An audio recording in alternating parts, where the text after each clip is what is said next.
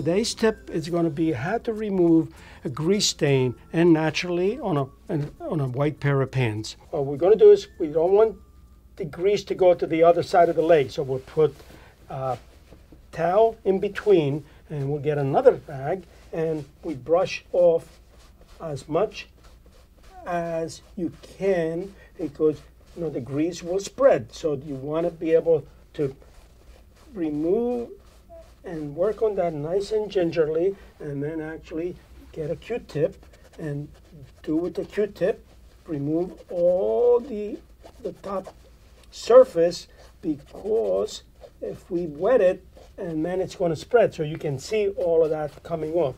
And then we do the pre-spotting up, and then again, like my other tips, we get the toothbrush and we work on it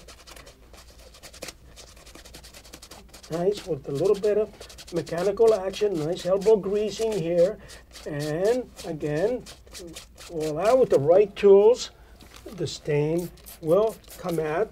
And then we do the Oxy Magic, and here again, that's the final step, and you can see how well it came out. And once you wash it, finito, 100% will be gone. That was our tip of the day on how to remove grease from pants.